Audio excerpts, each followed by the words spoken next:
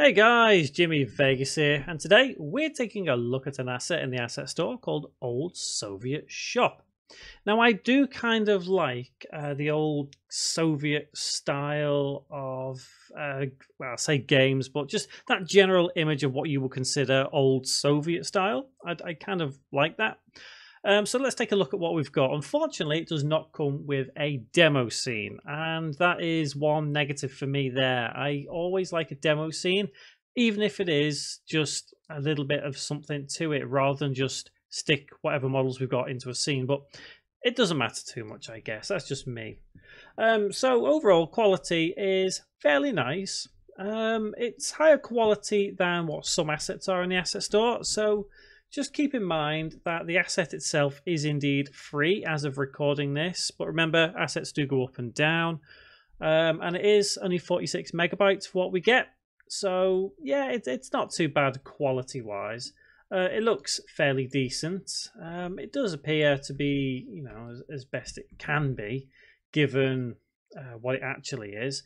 But don't forget, this kind of stuff should look kind of run down. What we're going to do is quickly add a light source in here, so just so we can see inside, and the inside is really nice. So it is modeled inside, so if we need to, we could actually use the inside of this, if you're creating this style game. And there's the counter shop, create something run down in an open post-apocalyptic world, I guess. Yeah, it's quite decent. It's fairly nice.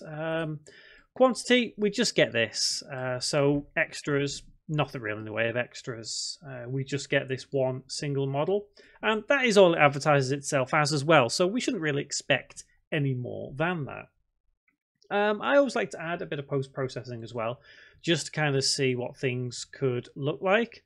And it is quite nice. And I guess the inside, bit of light, yeah, it doesn't look too bad with that post-processing profile on it, but again, that's just something whipped together quickly. Obviously, we can change a couple of things, give it more of a post-apocalyptic kind of look, a rundown world as such.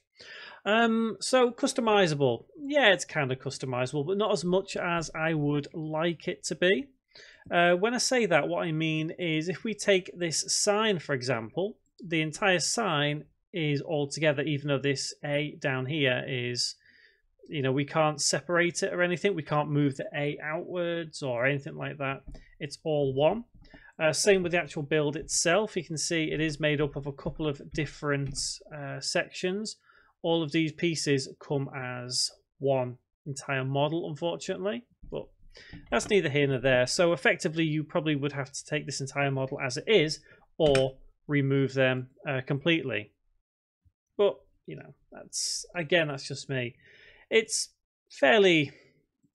a decent model, I think. The whole thing is it'd be useful as just an imagery in the background or something like that, and maybe as a shop, but not customizable in that way unless you're prepared to do the extra work and add some extra things in there.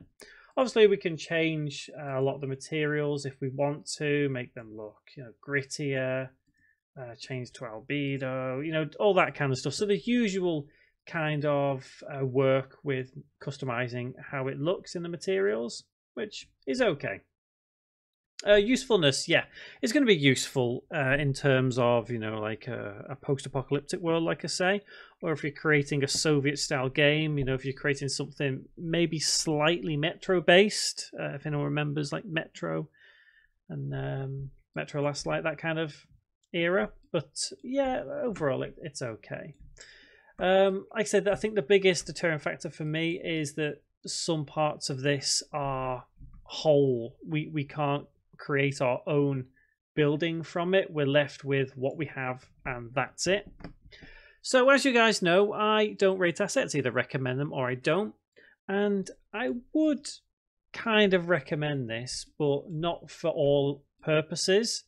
It's nice to look at, it's nice to play around with, and you can probably find a good use for it at some point. But you would just have to keep in mind that it's not quite as customizable as a lot of other assets that you would find either on the asset store or on third-party websites. But yes, I'd probably just about recommend this if you are looking to create a Soviet-style or post-apocalyptic game. So guys, have you used this asset yourself? If you have, let me know in the comments. I'd love to know what you think. And if you've got an asset on the asset store as well, let me know because I'd love to check it out and possibly review it. And finally, guys, click on that subscribe button. Click on that bell icon as well. You can stay up to date with everything I upload on video game development on my channel because there's always loads to see, loads to do, and loads to learn. And guys, thank you very much for watching.